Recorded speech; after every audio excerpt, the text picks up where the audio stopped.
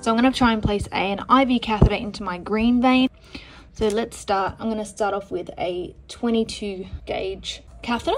The great thing about using the food coloring is that you will get flashback in your catheter hub, and it'll be this color, so it'll be nice and visual. Oh, that just popped off there.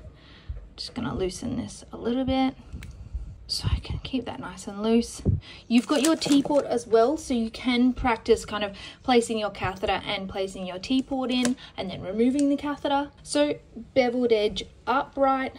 I'm going to make sure that that is nice and pulled down to the base, and this is nice and loose, so when I place it I can remove that. Give this a go. So I'm going to start about 3/4 of the way down. So I'm going down on about a 45-degree angle, down and in, down, and this might take you a few goes. This is what it's for practicing. Now we have a bingo. So you can see here in the catheter hub, I'm going to move the camera a little bit, you can see right here that I have flashback. So let's now advance the catheter. So I'm going to, you can see it's still kind of flowing back, which is great.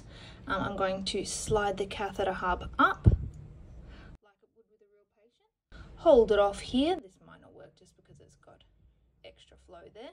Hold off, and then we could remove our IV hub, and I would place it on there.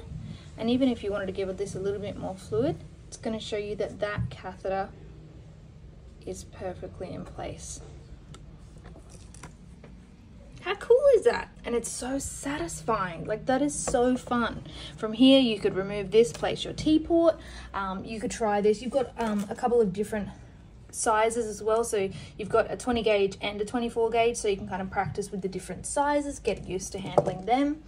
And then you would do the exact same over here with your red vein.